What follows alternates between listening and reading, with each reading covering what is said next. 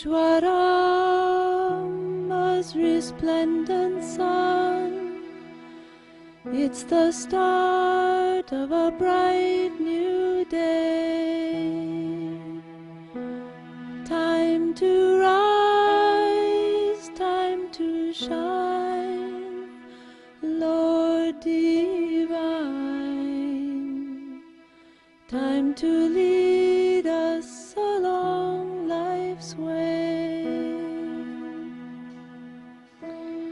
Awake, Lord of Buddha party.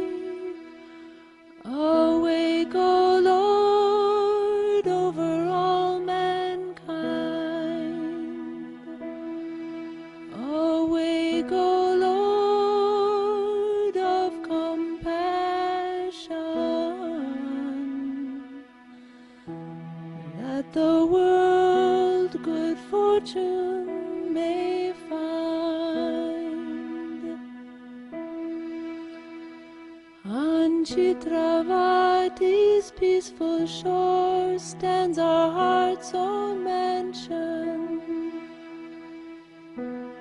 We yearn to serve you, and we long for your holy darshan. Morning's begun, and o'er the world spreads the radiant sun. Sri Satya Sai Bhagavan, may your glory now dawn.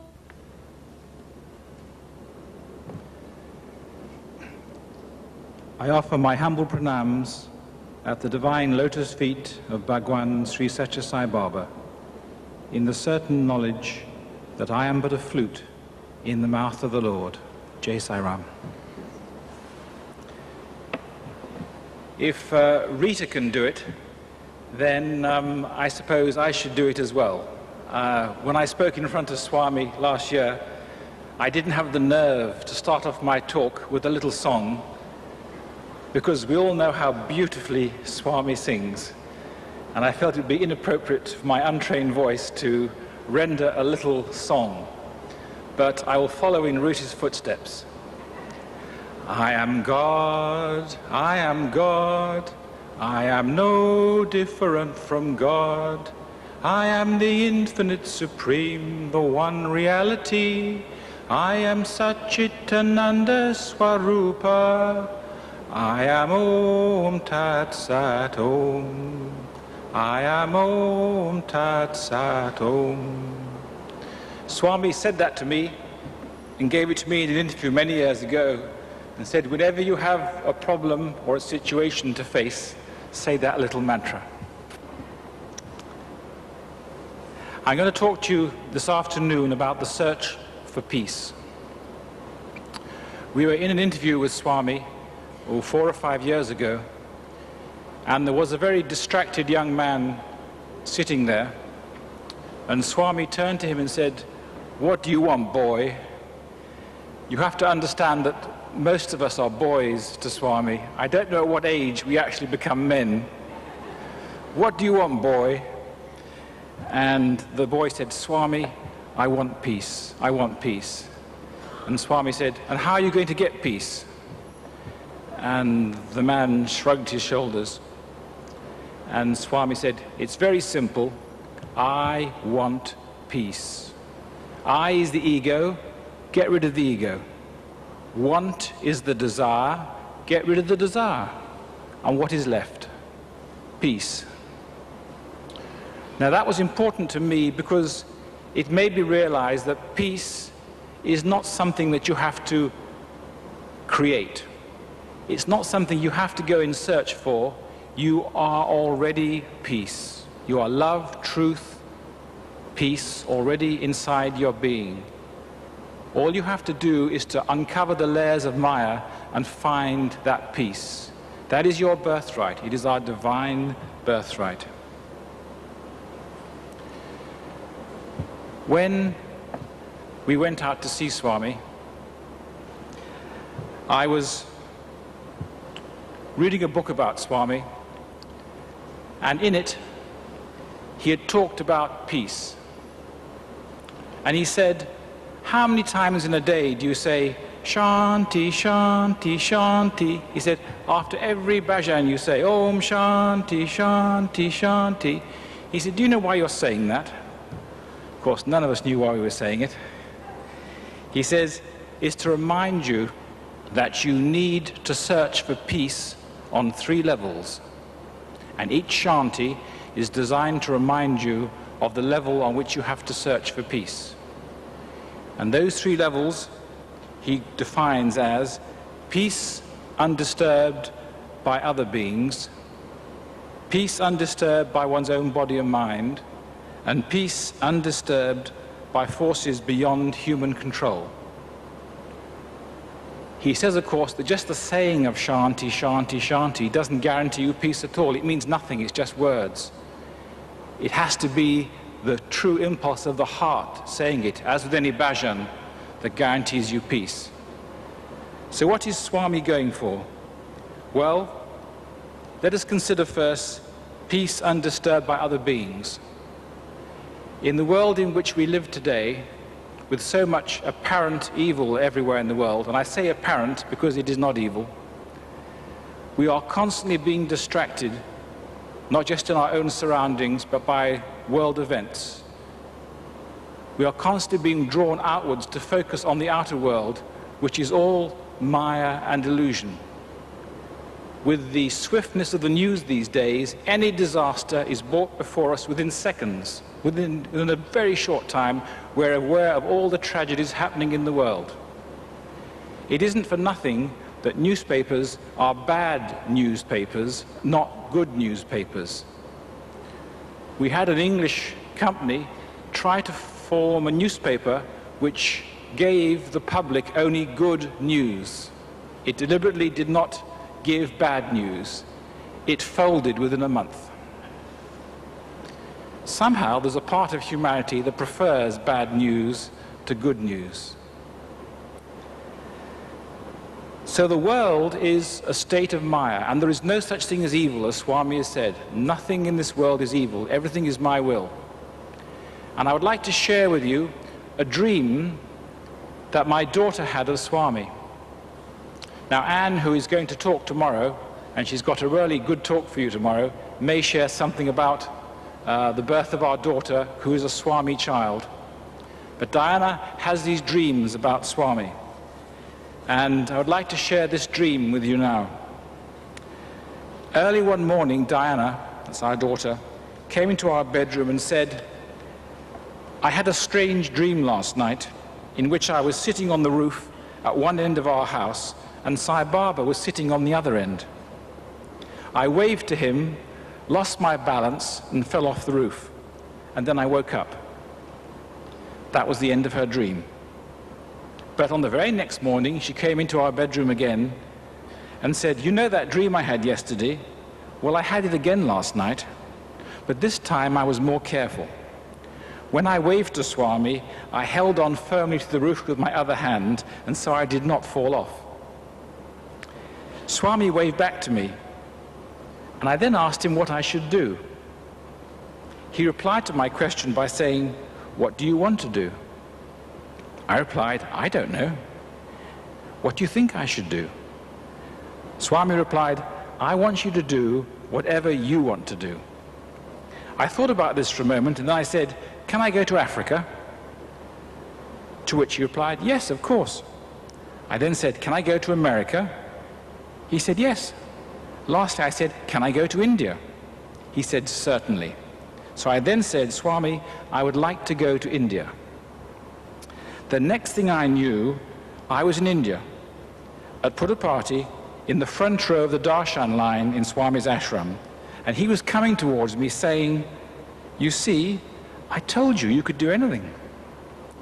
I then felt myself going out of my body, going right up above the world to a position where I could look down on the earth. Swami was with me, and we were talking. He said to me, isn't the world perfect? I said, Swami, no, it isn't. You have people killing each other, hating each other down there, and disease is rampant everywhere. Swami then said to me, "Go a little higher and look at the earth from further away." Then I was able to see the earth not only as it is now, but as it was and as it will be. I really could see everything, not just the earth, but its place in the universe as well. And from that perspective, I could see that everything was indeed perfect.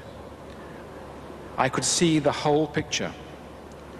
Unfortunately, while we are alive, we never really get to see the whole picture. We have to wait until after we die to understand the whole drama more fully. Swami then said, "Now do you understand that imperfection is only ever perceived? It does not actually exist. The problems that you see all over the world are just karma balancing themselves out. The world is absolutely perfect." Isn't that a wonderful dream for a 12-year-old?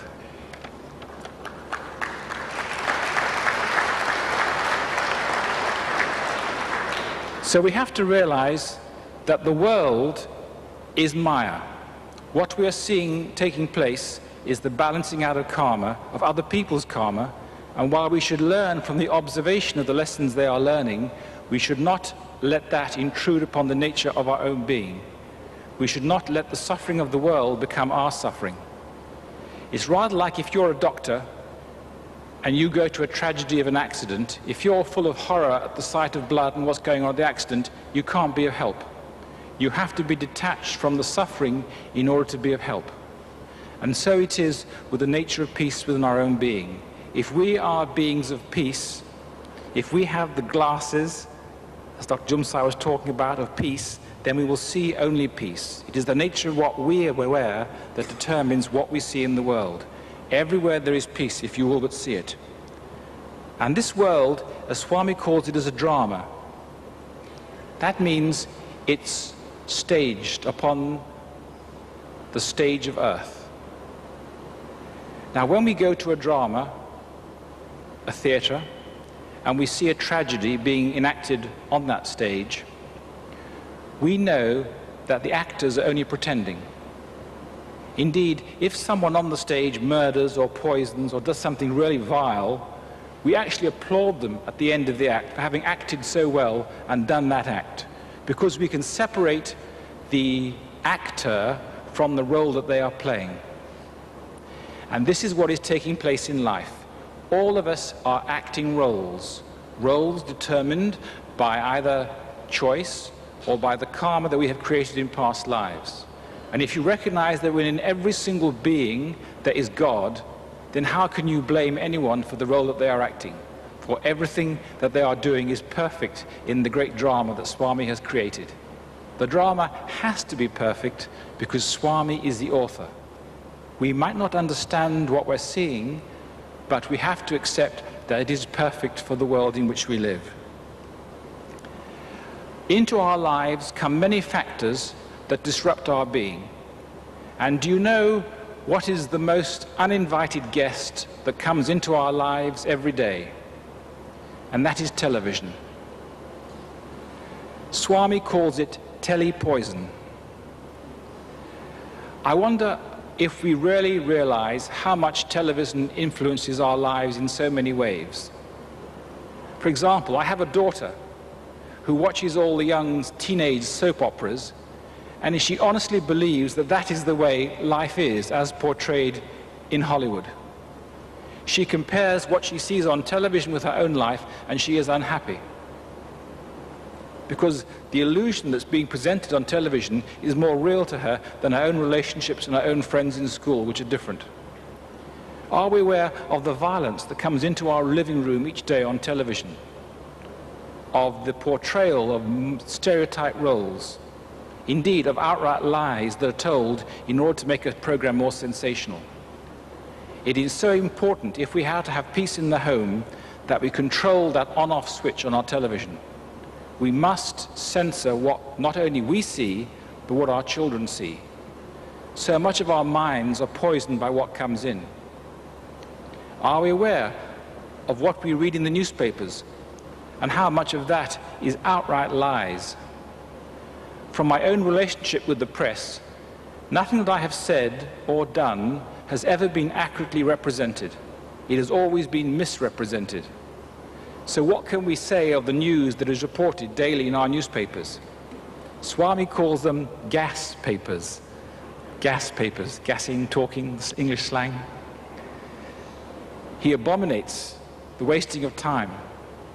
And now, one very dear to my heart, when Swami's pupils came back one term, he asked how many of them had even been to the cinema.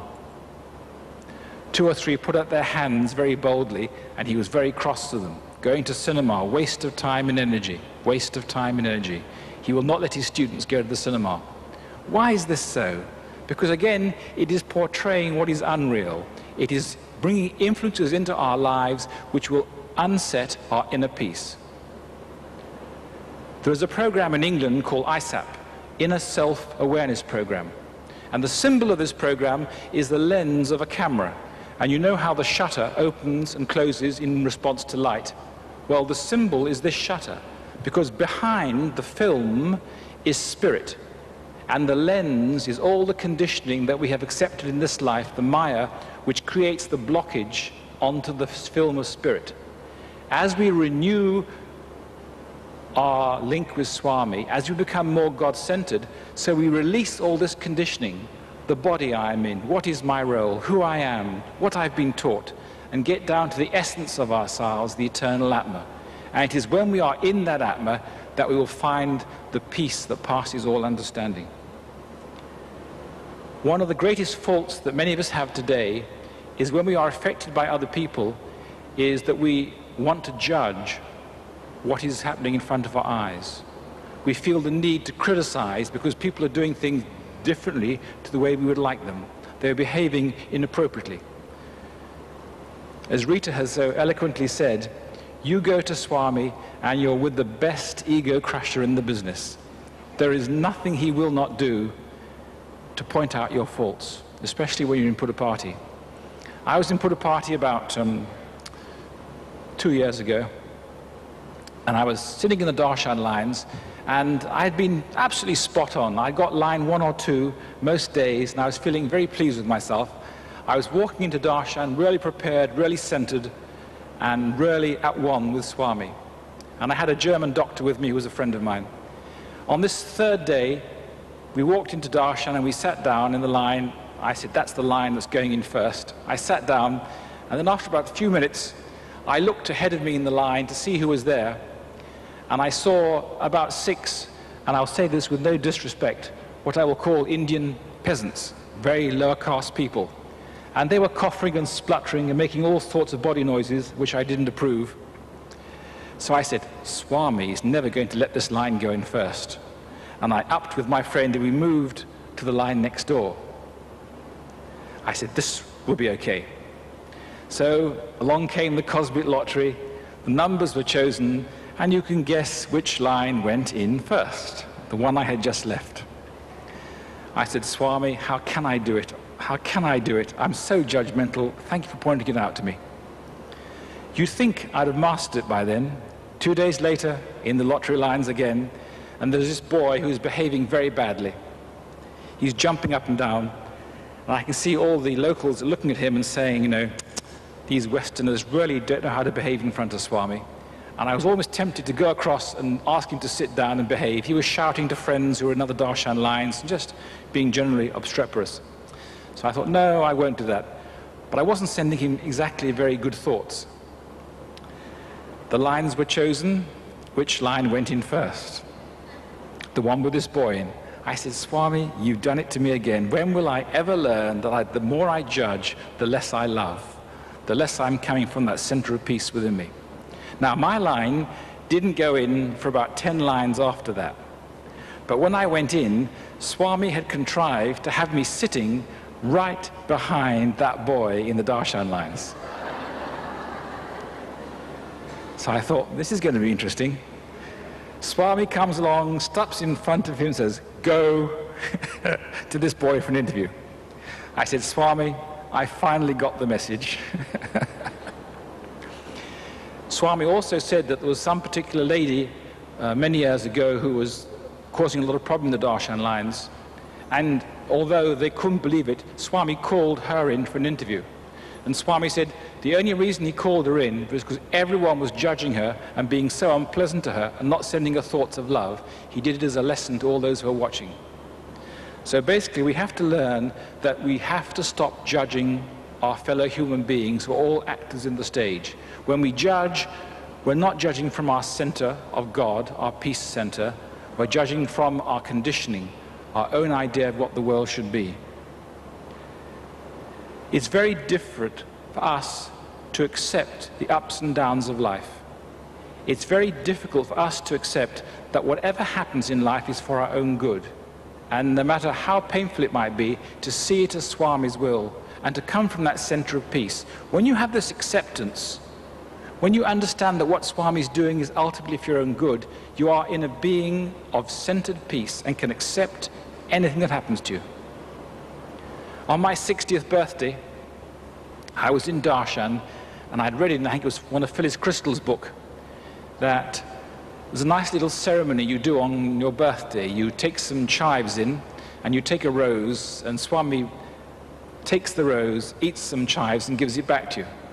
So, as I thought, it's a very important birthday, my 60th birthday, and here I am at Buddha Party. I've had many interviews with Swami. I mean, I just know he's going to do the little ceremony for me. Well, I went into Darshan. Swami came by, didn't even come near me, didn't even look at me, walked on the other side in total disdain. And I was a little annoyed. I said, Swami, how can you do this to me? I have got this little ceremony all ready for you, and you're not complying with my wishes. And I was very annoyed. And I went back after Darshan and confided with my wife, and she too was a bit cross. Swami, we've come all this way, especially for the 60th birthday, and Swami, you're ignoring us. This isn't good enough. She was annoyed too.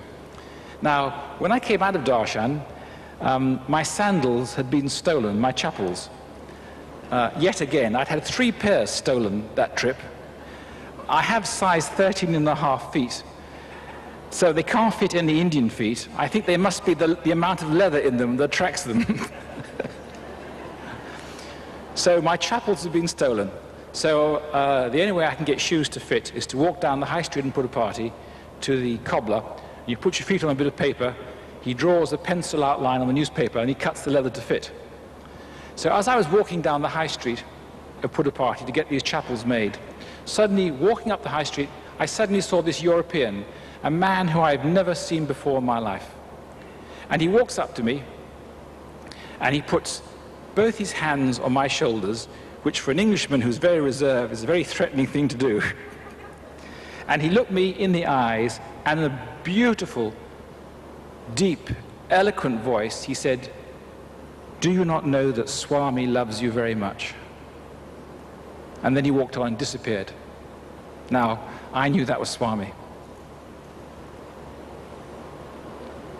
So even although Swami rejects you on one level, he is the perfect mother and father and will always give you what is best for you.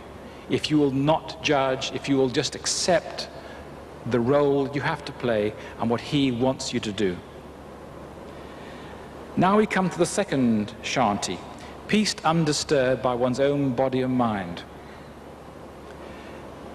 If you don't have a healthy body,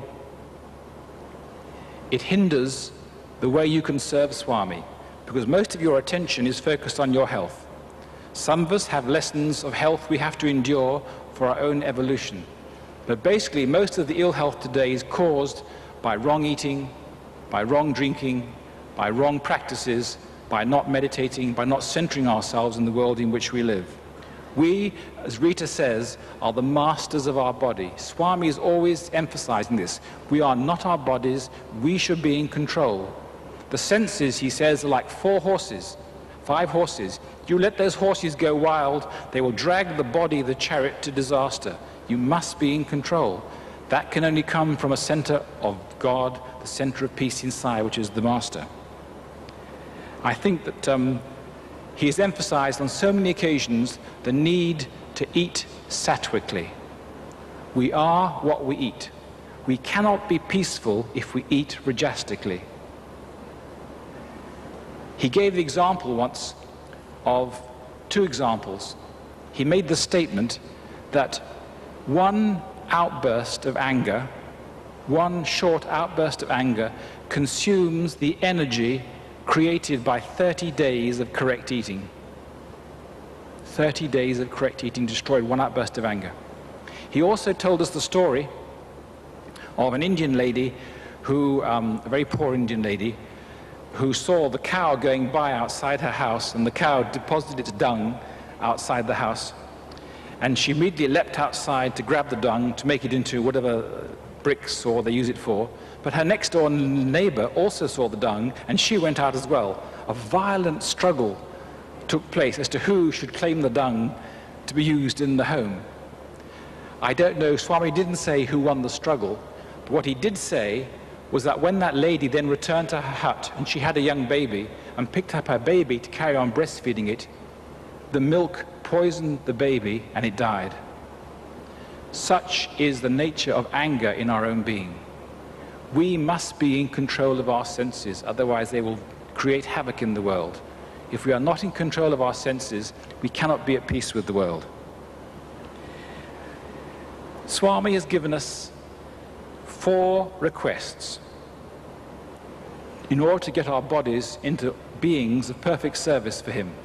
He has asked us to give up smoking, to give up alcohol, to give up gambling, and of course to give up eating meat. I have been a vegetarian for 30 years, so that didn't worry me. But when it came to giving up alcohol, I had a few more problems because I had a very nice French wine cellar down in my home. And when my wife, my strife, pointed out to me quite correctly in the Sanasani Sarati what Swami had said, I said, well, that was probably Swami just talking to the devotees that were there. I wasn't there, and I didn't hear it. It's not applicable to me. So Swami let me get away with it for a year, and the next time I was in Puttaparthi, he put me 3 rows back right in front when he was talking, and he made the same request again and looked straight at me. So I said, okay, Swami, well, that's got to be now, I've got to do it. And you know, the amazing thing was, although I'd been drinking alcohol for 50-odd years, that I stopped overnight. It was no problem whatsoever with Swami's grace, not just because Swami had made the request, but because our minds are the masters. We can do whatever we want to do. We can overcome anything we want to connect with Swami's grace. Once the mind has control, you can do it. Why has Swami asked us to do these things? To create a peaceful, sattvic being. If you eat meat, it's rajasic. You take on the characteristics of the animal. Nothing dies, so the sacrifice of the animal is good for the animal, but the meat that we eat affects our being. It makes us rajasic. That is why some of the boxers drink pints of blood. It makes them more aggressive, because that's what they want to do. By eating meat, we are not only violating the principles of non-violence, but we're dragging down our own body. Why should we give up alcohol? I thought about this after Swami, and he told me very clearly that alcohol drives the spirit out of the body. When you're drunk, you could drive your car much faster than you would do normally. You do stupid things, you risk your body you'd never normally do, because the spirit is out of control. And, of course, Swami says, you never know when I'm going to call upon you. Anne learnt that lesson herself. She'd had a few glasses of wine. This is many years ago. I must give her praise. She became a teetotaler long before me. And someone came up to her seeking advice about a situation at home, and she couldn't concentrate because she'd had so much to drink. And she was saying, Swami, what should I tell this person? And she couldn't help the person. You never know when Swami is going to call upon us to be of help. You never know when you will need to give advice in some critical situation. You must have all your faculties available. And finally, of course, as Swami says, you never know when you're going to die. And supposing you're drunk, not in control of your being, and you can't say the name of God, the thought you have with you when you die is where you go. An aside here, there was a very great spiritual leader, I won't tell you what his name was, who was involved in a car accident.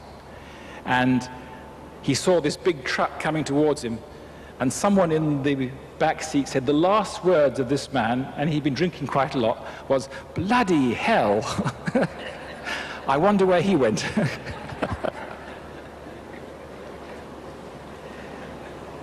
Gambling. Why does Swami ask us to give up gambling?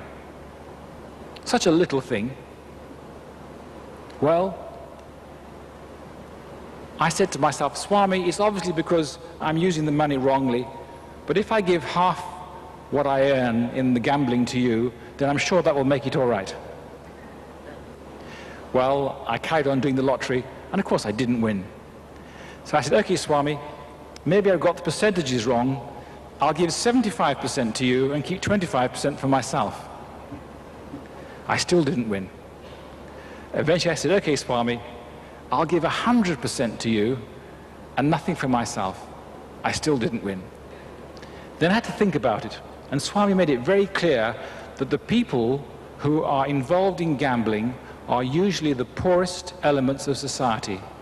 They are gambling in order to get out of the financial problems of life, and they are therefore spending the money they can least afford.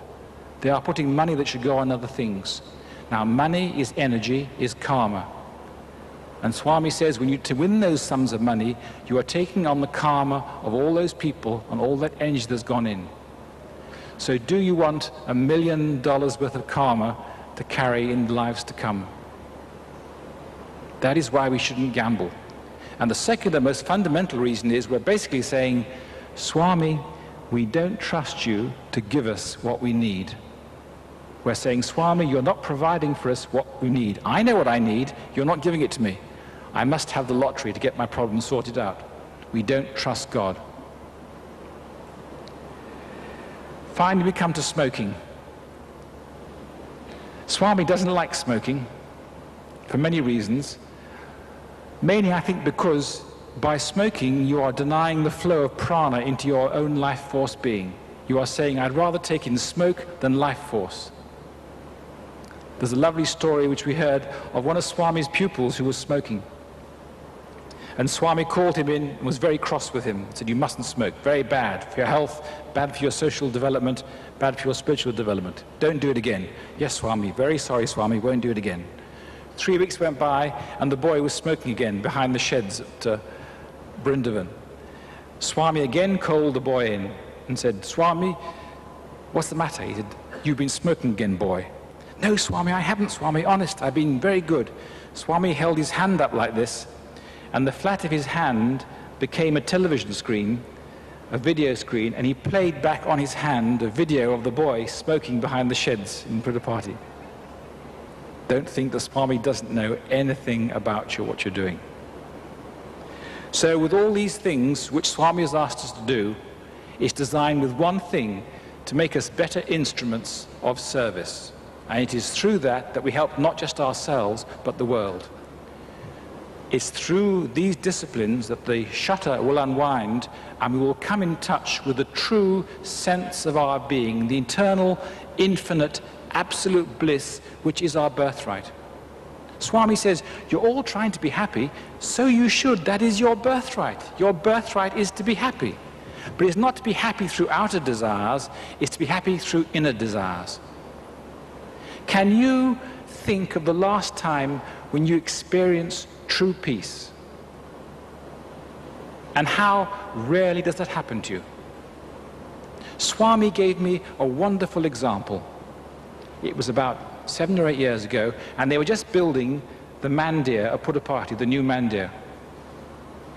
And those of us who were darshan smart knew very well that after all the mob had gone to breakfast, because they wanted to feed their stomachs, after Swami had finished the interviews, he used to come out and walk around and give fantastic darshans. And those of you who are going to Puddapati, I can tell you, the best darshans are not at darshan, they're in the time interval between darshan and bhajans. When Swami comes out, sometimes there's only 500 people there, and he wanders around quite freely and gives beautiful darshans. This very morning, Swami came out, as we knew he would, and he walked to inspect the building works at the back of the mandir. And he looked over and saw what was going on, and then he turned round and looked at the handful of people still sitting there. And it was one of those beautiful January mornings in Puttaparthi. It was a blue sky. There was a gentle breeze blowing through the mandir, just ruffling Swami's hair. There was that beautiful, sweet essence of India you can only get in that darshan area. And he stood there just rocking on his 2 feet like this. And he did this, what I call the two-handed blessing. Now, the one-handed blessing is quite powerful, but the two-handed blessing absolutely knocks you back on your feet if you're aware of it. And he was standing there, not more than 10 feet from us, just doing this. And he must have done it for about 3 or 4 minutes. And he just said, happy, very happy, very happy. And I was totally out of my body.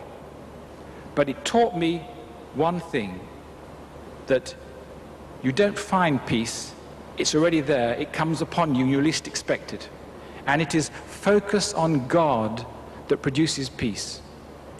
I was experiencing true peace because I was focused on Swami. There was nothing else in my mind but Swami at that moment in time. I was thinking of nothing else but Swami. Not of me, not of the darshan, not of the people around me, just Swami. Peace, total peace, comes from total focus on Swami. And if you haven't got the physical Swami outside, because you're not there at Puttaparthi, then be aware of the super Sai that's always inside you to focus on. That focus will grant you inner peace. Now we come to peace undisturbed by forces beyond human control. And this is important in the times in which we live. One of the best protections we have is the power of the Gayatri. Swami once said to us about 4 or 5 years ago, soon after the Indian Airlines Airbus had crashed at Bangalore, killing a lot of people, including some devotees, he said, if just one person on that plane had said the Gayatri, they would all have survived. Just one person. Think of the Bible. If just one person in the city had turned to God, the city would have been saved. The Gayatri is all-powerful, protective. It guarantees you protection in the world. Learn it, say it, invoke it. It's an essential part of your being. One of Swami's devotees was driving in an old Indian car, and he had a terrible accident. Rolled over 3 or 4 times, but he survived, unhurt. The very next day, there he was at Puttaparthi, saying, Swami, Swami, thank you for saving my life. And Swami said, I didn't save your life. He said, what saved your life was your good actions. But I did stop the cars coming either way. What saved your life was your good actions, your right actions. Some of us have rings which are given us by Swami, and they're talismans of protection. The air traffic controller at Puttaparthi had a bad crash, and he came and thanked Swami. And Swami said, yes, he said, in the ring I gave you is a little video camera, and the whole time I'm watching what you're doing. But you don't need rings for protection. Your good acts will protect you. Swami says, and I read it to you, peace helps a person to know the future. Peace is essential for sharpness of intellect. Peace develops all the beneficial characteristics of man. Even far-sightedness grows through peace. And it is through that that obstacles and dangers can be anticipated and averted. Well, it isn't just peace, it's that God self within. It is that intuition, as Rita says, that comes down. It is beyond intellect, it is beyond the conditioning of this life. It's the divine inspiration coming down, which will protect us, which will lead us to be in the right place at the right time. Perhaps some of you saw the case of the house in Los Angeles during the terrible floods about 4 or 5 months ago, when a whole drive of about 60 luxury homes was completely destroyed. And there was one house standing in the whole road of total desolation. So naturally the TV crews went to the house to find out who lived in the house and to ask their experiences. Well, the gentleman who lived in the house was Chinese, and he was a Buddhist. And the interviewer said to him, why do you think your house was spared? And the man said, I don't know, but I do meditate every morning. Divine protection is what we all need in these dangerous times. For whichever way we look at it, this world right now is a dangerous place. And as Swami says, why fear when I am here? Swami's our grace, our protection, but we have to focus on him. And finally, I would like to close by reading one of Swami's great quotes, and I think it's so applicable to all of us at this time, in this situation in which we find ourselves in the world, which can be threatening. He says, "Come just one step towards me, and I will take 100 steps towards you. Shed just one tear, and I will wipe away 100 tears from your eyes. I bless you only thus. May your bliss grow. I have come to give you the key of the treasure of bliss, to tell you how to tap that spring, for you have forgotten the way to blessedness. If you waste this chance of saving yourselves, it is just your fate. You have come to get from me tinsel and trash, the petty little cures and promotions, the worldly joys and comforts that you think you need. Very few of you desire to get from me the thing that I have really come to give you, namely liberation itself. And even among those few of you who do, those who stick to the path of spiritual practice and succeed will be just a handful. This is a great chance. This chance will not come your way again. Will not come your way again. Be aware of that fact. If you cannot and do not cross this sea of grief now, taking hold of this chance, when again will you ever get such a chance? Be confident that you will be liberated. Know that you will be saved. And go and tell the world that you went to put a party and there you got the secret of liberation. Many of you hesitate to believe that things will improve, that the golden age will come, that life will be happy for all and full of joy. But let me assure you, this avatar, this divine body has not come in vain. It will succeed in averting the crisis that has come upon humanity. Jai Sai Ram.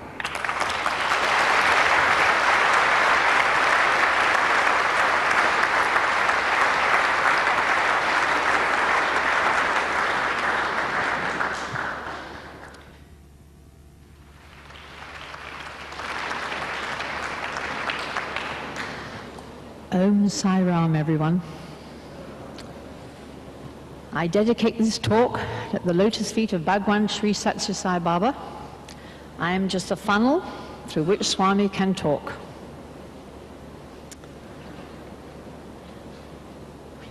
Although this is the year of peace, I'll get this thing right,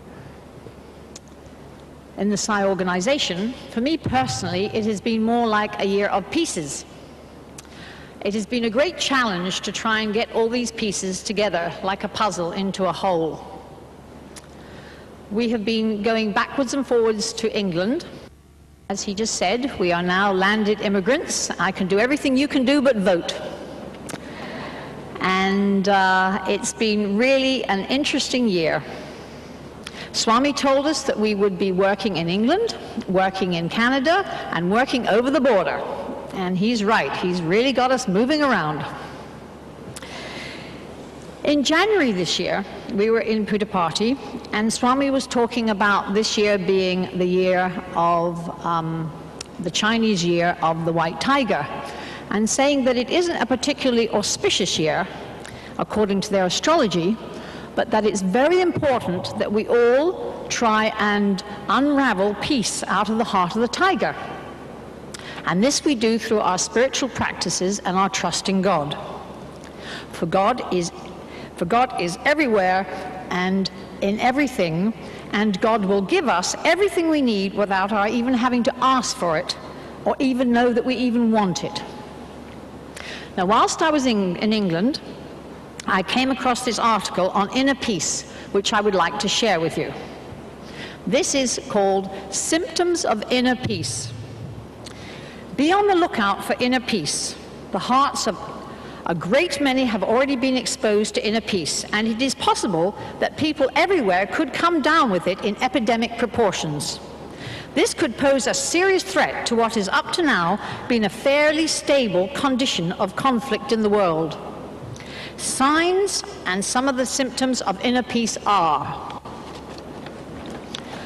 a tendency to think and act spontaneously rather than on fears based on past experience, an unmistakable ability to enjoy each moment, a loss of interest in judging other people, a loss of interest in interpreting the actions of others, a loss of interest in conflict, a loss of ability to worry. Now, this is a very serious symptom. Frequent overwhelming episodes of appreciation, contented feelings of connectedness with others and nature, frequent attacks of smiling, an increasing tendency to let things happen rather than make them happen, and an increased ability to the love extended by others as the uncontrollable urge to love them back. So there you go. Swami's told us not to worry about the world because that's his job. But as much as each one of us is part of Swami, then we're all part of his drama, and he uses each of us to work through as actors in his drama.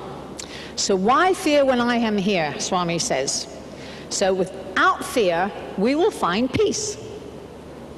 Now today, I'm actually not going to talk any more about peace, because I have a subject I want to talk to you today that is very dear to my heart.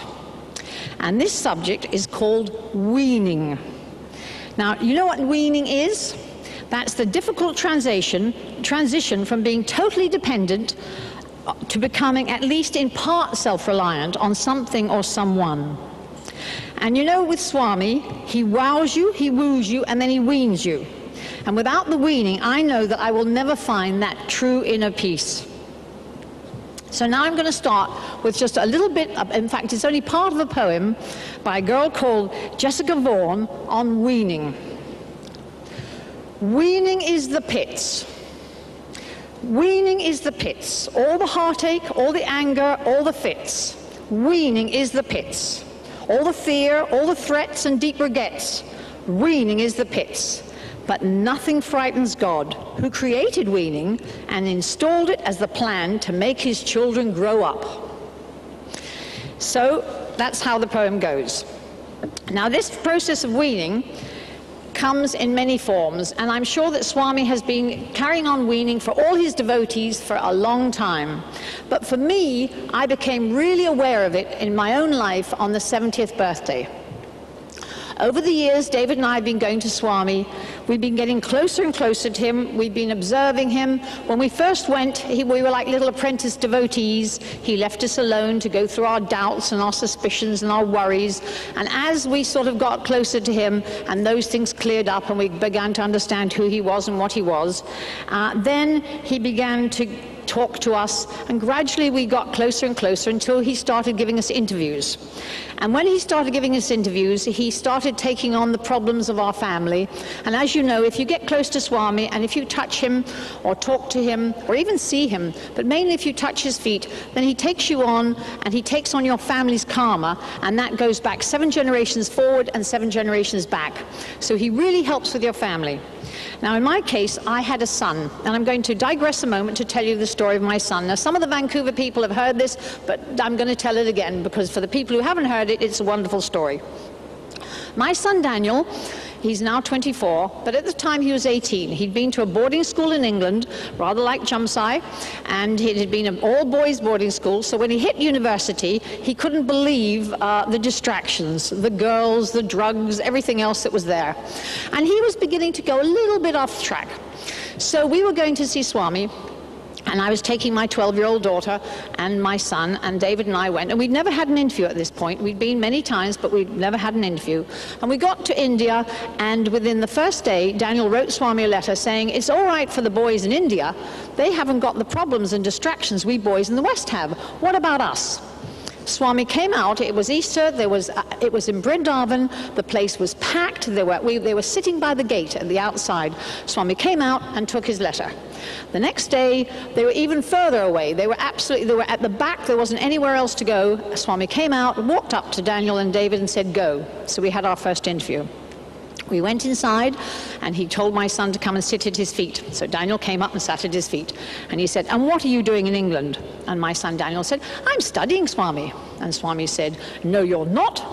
You're wasting your time, you're wasting your parents' money, you're keeping bad company, and as for that girlfriend from London, ugh." So Daniel thought, wow, this guy really knows a thing or two. In fact, too much. So Swami really gave him a talking to, sorted him out, taught him what education was and the purpose of it, etc. And at the end of the interview, he said he was going to Kodai and said if the family would like to come, he'd see us there. So off we went to Kodai on the, you know, the great big long marathon track behind him in the car, when David says you have to trust God because you know, to be in that car race with Swami, if you didn't believe God lived in India, you wouldn't go. So we got to Kodai, and Swami gave us another interview. And at this interview, Swami again called Daniel in, and he's very interested in the children, Swami. He takes a great lot of care of the young ones because they're our future leaders. And he took Daniel in, and he said to him, "Now have you learnt and understood what I told you?" And he said, "Yes, Swami." So he manifested a beautiful big green ring.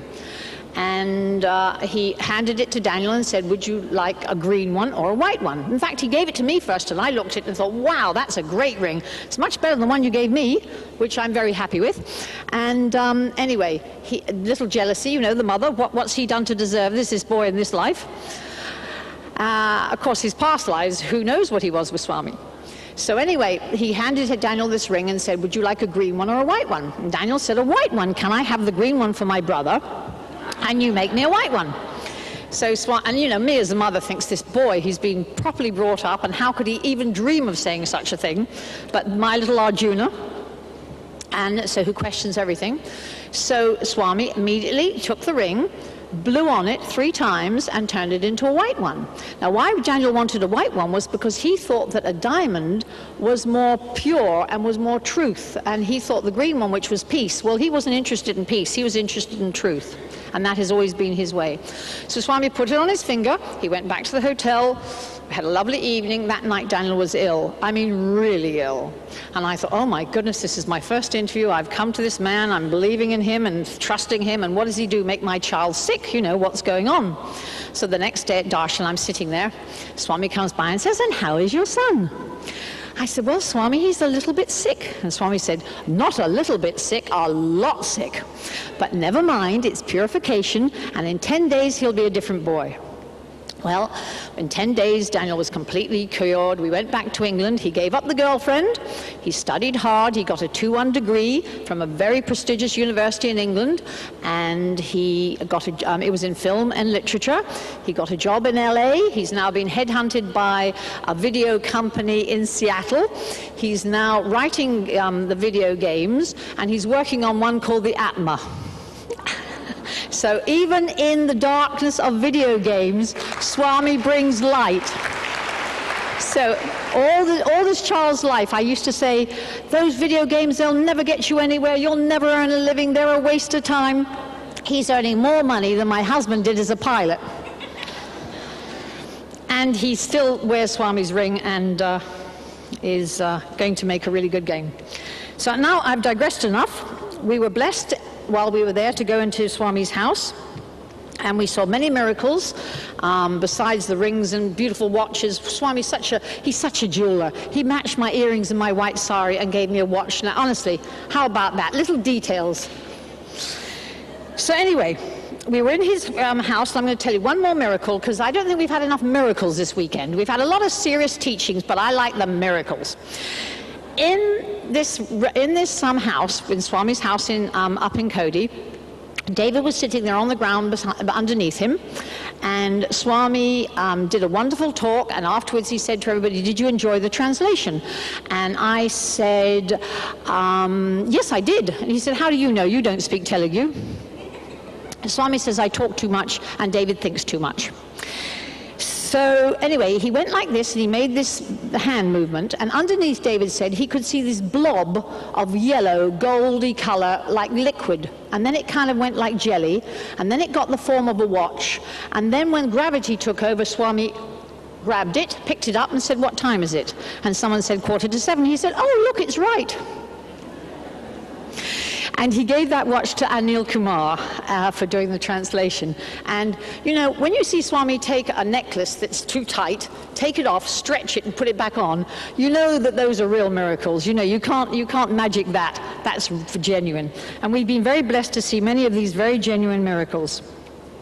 When I see Swami, I have to tell you, for me, it was like a great love affair with my greatest friend. I kiss his feet, I hold his hand, I practically sit on his lap. I get so close to him. I'm very, I communicate with him. We talk, we chat, we laugh. I have a wonderful relationship with Swami. I show him photos of the family, of my horses. We discuss everything, spiritual and otherwise. So, when the 70th birthday came, even though we had 2 wonderful interviews and Daniel was sitting talking to Swami and everything was fine, a little voice inside me said, "The time has come for weaning. And Swami's gift to you on his 70th birthday is going to be to start this weaning process."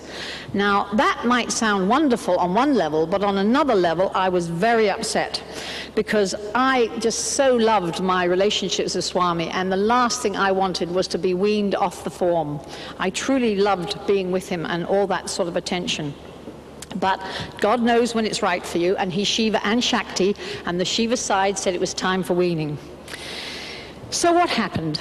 I was sitting there looking at Swami up on his balcony, and he was in this beautiful white robe, and he was giving us blessings, and everybody else was saying, "Oh, how wonderful," and I'm sitting there crying my eyes out, having just had an interview, but knowing that this is the beginning of the weaning process. My heart ached. My ego resisted. My personality screamed, and my Atma said, "At last." Go within or you go without. We all know that expression. So we came back, and I had these terrible withdrawal symptoms. I really only wanted to go back to see Swami again. I couldn't bear the separation. I was suffering. Those who have preferences are doomed to suffer. I was suffering, and I knew that I really had to stop resisting this and go with it. Since we've been back, since the 70th birthday, we've been back many times, and each time Swami has been weaning me a little more. He doesn't talk to me anymore like he used to. He still gives us an interview, but it's nearly always on the last day, at the last minute. Even while I'm in the interview room, I can still touch his feet and hold his hand, but even so, he's gradually letting me know that I have to go within. I have to find him on omnipresent. And with Swami, he's such a wonderful gateway. His gateway to the omnipresent is totally one and the same. He can be Swami the human, the man, talking to you on a one level as the Shakti level. He can be totally omnipresent as the God on another level, one and the same. Now with most of us, we have that omnipresent level, but we aren't aware of it, and we have our gateway is like so narrow, and mine, I'm sort of creaking it open, and it's so rusty and it's so hard, and I pull a little bit each time so I can get closer to my own omnipresent self. But it is happening, and with Swami's love and his help and his teachings, I am gradually getting into my own omnipresent self. Now, I'm not alone in this process, I want you to know. As Dr. Jamsar is saying, sometimes when one thing happens, a critical mass, it happens with everybody. One person picks up a thought and everyone does. I just recently went to Grants Pass, and I was down there with David, and it's run by Dr. Wilma Bronchi, and she runs this Psi Center down there, and she's a woman in her 80s. She takes several groups to Swami a year. She takes care of old convalescing people. She's in her 80s, and she takes care of old people. She has robes given, not robe, but robes given to her by Swami, and they have literally buckets of vibhuti on them. You can just pick it up in handfuls. The pictures, you can't even see Swami's face anymore. And she is such a wonderful person, and this retreat is laid back. I have never been anything like it. This is Oregon on the border of California. Today when I was going to speak, they said, you know, could I cut a few minutes off the talk? When I was down there, as I was just finishing my talk perfectly in my 45 minutes, they leant over and said, lunch is an hour late, keep talking. So it was a very California retreat, but a great fun one. Anyway, Wilma told me that recently she's noticed that when she goes to Swami, she's not getting interviews so much. She's not having the same attention. Swami's gradually distancing himself. She's having to go within and find the omnipresent Swami. And also at Grants Pass, we met Jack and Louise Hawley. Now, you probably all know the Hawleys. They're the most wonderful people. Jack's written books. He's done workshops for Swami. And they've been into something like 70 or 80 evenings with Swami in his house, close to him, in his car, having lunch and dinner with him, the whole thing. And Jack was there, and guess what he was talking about at this retreat? He was talking about the pain and suffering they had been going through in the last few years as Swami had withdrawn his physical comfort from them. And he says this, I quote, "It seemed as if we were no longer a part of the worldly sigh. It is as though we are not to be close to the physical Swami, at least for now, and probably from now on. We don't talk to him much, and we rarely get an interview." But he goes on to say, "Interestingly, however, we feel closer to him than ever. Our communications are 90% internal, which is very nice and more than adequate. At first, this separation was very painful. I felt abandoned, distant, as if I'd been fired. Lack of self-worth and all kinds of buried negative emotions surfaced. But gradually it dawned on me that it was not banishment, but a gift. Gradually, they both realized that they were not separate from Sai Baba, but that they were him. They found oneness in their everyday lives, and they no longer write Swami letters, and they go to darshan without expectations, and they are now free and happy and at peace." Another pair of speakers there were Joy Thomas and Ray. And David and myself have been to many interviews with Joy and Ray in Swami's presence and had the most wonderful experiences with them. And I've known Joy a long time. I go back to when I first collated the little red boxes. Swami inspired me to put together the sayings in the little red Sai Baba boxes. And Joy took a box and used them all the way through one of her first books. So we met at that point. And she's recently written a new book called Life is a Journey from the Self to the Self. And I highly recommend it. And what is in the book? What is the subject of the book? What was the subject of her talk? Weaning. And most of us know that Joy is a very large lady, larger than life, I call Joy. And whenever Joy does anything, she doesn't do it by half. She really does it. So when Joy, and it's always dramatic. So when Joy went out to see Swami, she'd been living there for a couple of years. They'd gone back to England, and they'd come back again. And she'd gone back to America, and then she'd come back again to Swami. And while she was there, she started getting messages, many internal messages, and every time Swami would come to her physically, she could see him standing by her bed. She'd see him in her meditations, and he kept saying, "I am you and you are me." And this would happen again and again and again. But Joy was getting these messages that she was to go back to live in America. But she didn't really know if this was just from Swami or if it was just her imagination or what was going on. So she wanted to verify it on the physical. But Swami wouldn't talk to her. All he'd say is, "I am you and you are me." So the day came when her group went to have an interview. And Joy was with them, and she went up on the balcony, and she's sitting on the veranda waiting.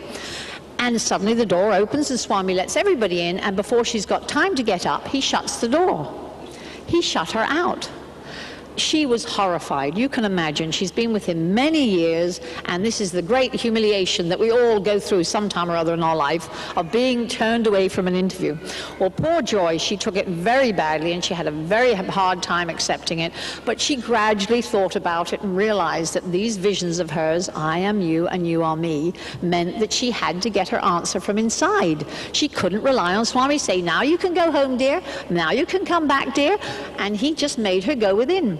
So she eventually worked it out with Ray, and they left and they went back to the States, and she was there at the interview, at this retreat, and she gave the best talk I have ever heard Joy give, and so did Jack.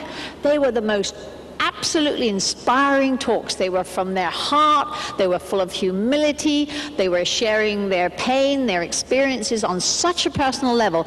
I had tears in my eyes through both their talks, and I felt that these were two great souls who'd passed some sort of initiation and were sharing it with us, so that we who will go through that process could understand better and have an easier time than they did. And so for them, for that I was very grateful.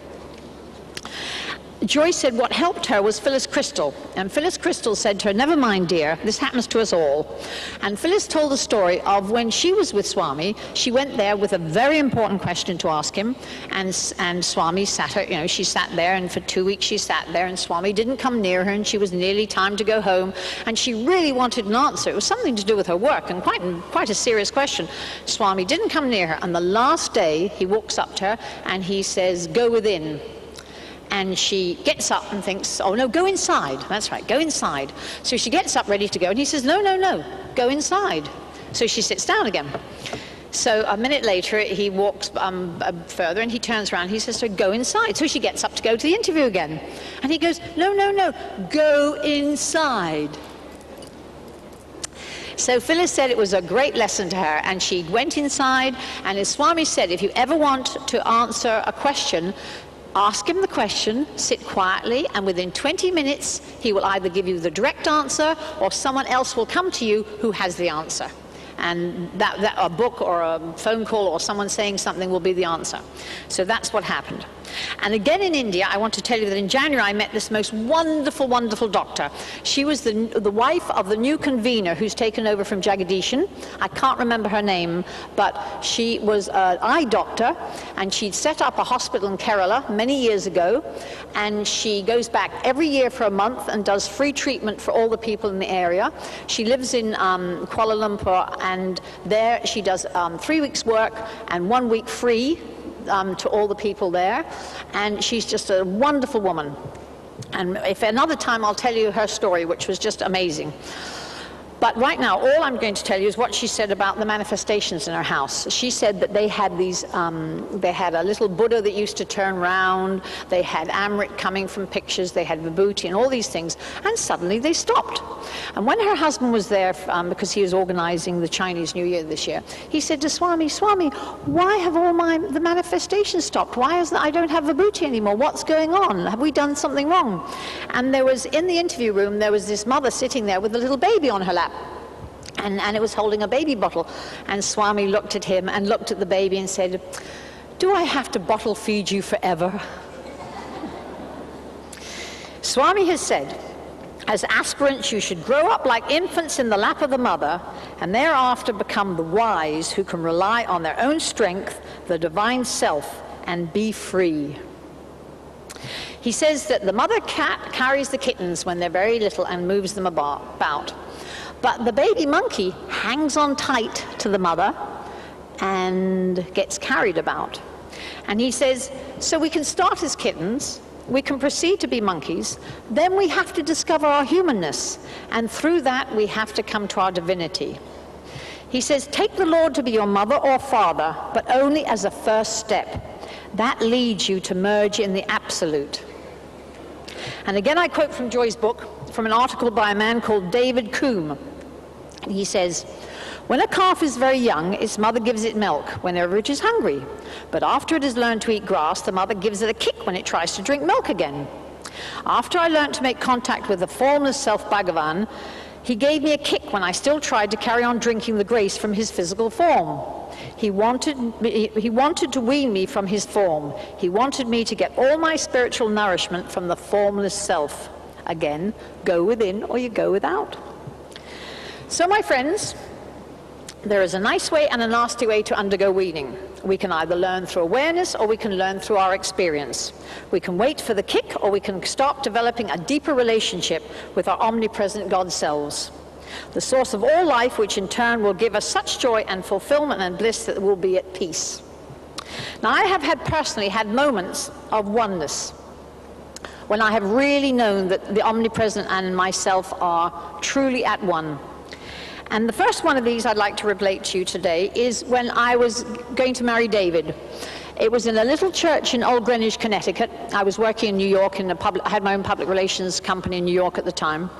And David was a pilot with British Airways, and he'd come over because I was getting married in America, because of the lady who married us was a great friend of mine. And we were in this little church the night before, and we were going through the rehearsal. And as I was walking down the aisle, I suddenly felt this energy come down from the ceiling. It was like cotton wool, and it literally came down over me, and I felt it hit my head and then come over my head and then go down my body. And I had never felt anything like it in my life before. It was like the peace of God. It was like the Holy Spirit literally descending. And I was so blissed out. I was so happy. And I knew at that moment that marrying David was definitely the right thing to do, and I didn't have to worry, and I could commit myself to my marriage and to him and our lives to God. And it was just such a blessing to receive that. And at that moment, even before I knew about Swami, I had that feeling of being one with God and the omnipresence. And the second time that I felt this so clearly was when my daughter was born. Now, I don't know how many of you have heard the story of my daughter, but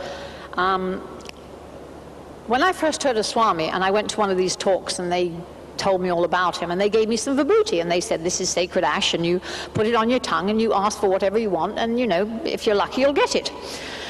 So I thought, well, okay, I'll take some of that home and try it. You know, no harm.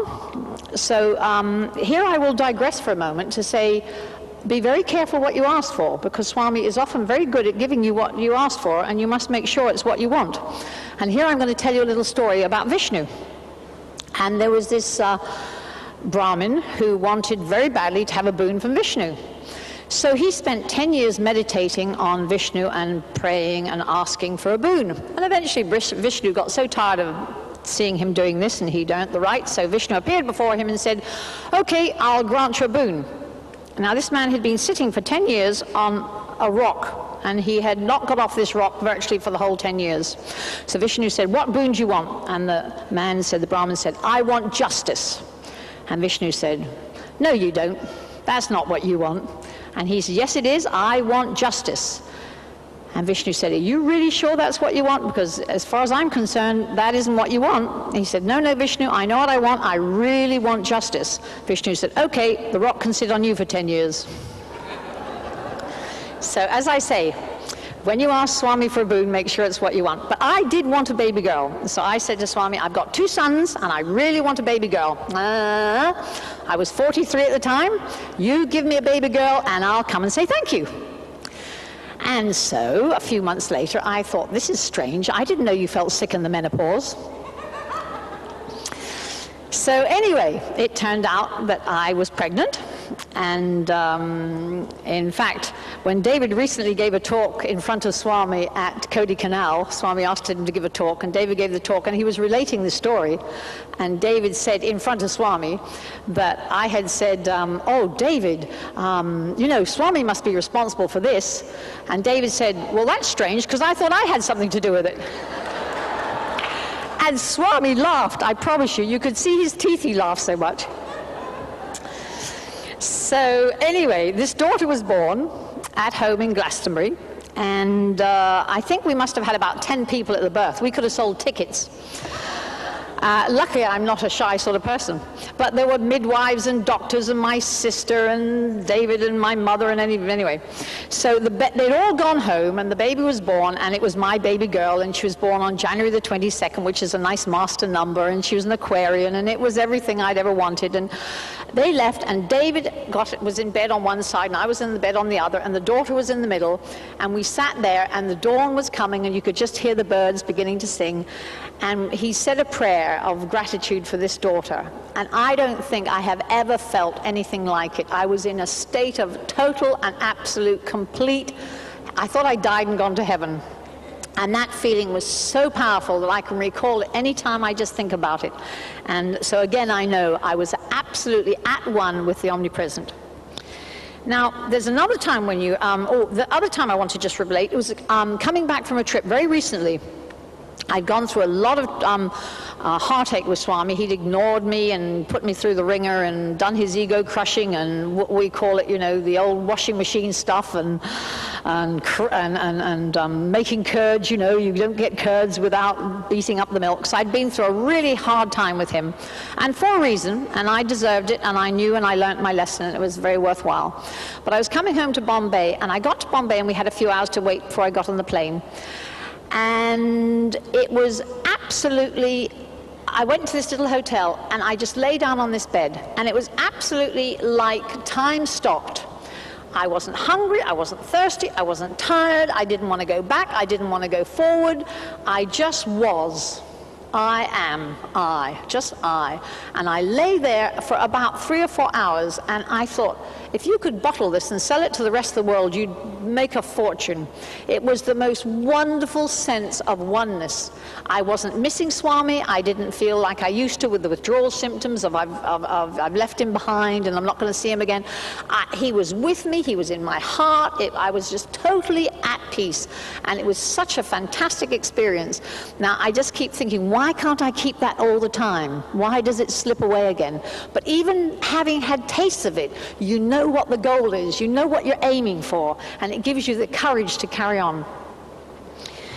So the last one I want to mention is just darshan. I don't know how many of you have been to darshan when you've seen Swami do these things like this, and you actually feel, as he's doing it, the energy coming in and tingling right up your spine. And even if he's back to you, it's called what I call backside darshan. Even when he's doing it from the back, you can feel it. If he's behind a pillar, you can feel it. You actually get every single, it's like he's realigning the whole of your spine, the whole of your consciousness, and every cell in your body is kind of being transmuted and raising its consciousness.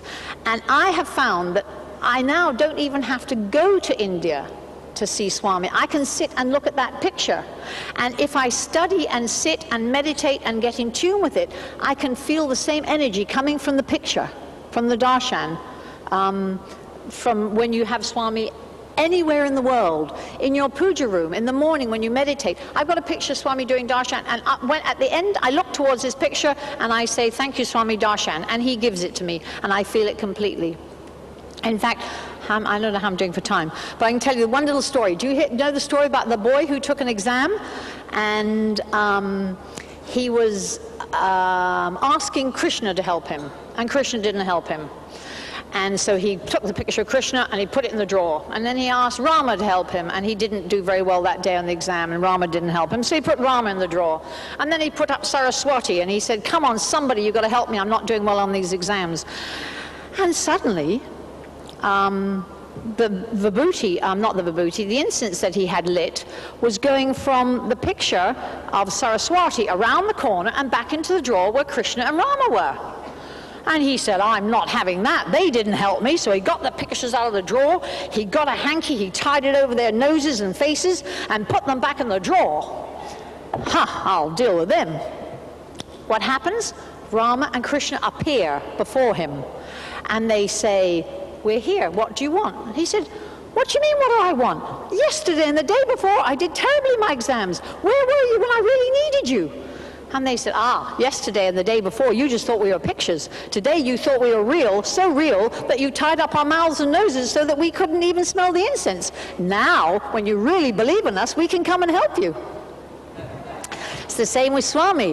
When you really believe that Swami can come down out of that picture and walk up and down here and give every one of us darshan, he will be here, not on the omnipresence, but physically in the flesh. He can do that anywhere, anytime. So every one of us has got to get to that point where we begin to really understand that Swami is omnipresent. And it's a word and it's an intellectual concept. But when it comes down in your heart and you really know it. Now, every time I go to Swami, every time I leave him, he always comes up to me and he always looks at me and he looks into my eyes and he says to me, remember, I am always with you. Now, up to now, I thought, well, that's nice, but it hadn't meant the same thing.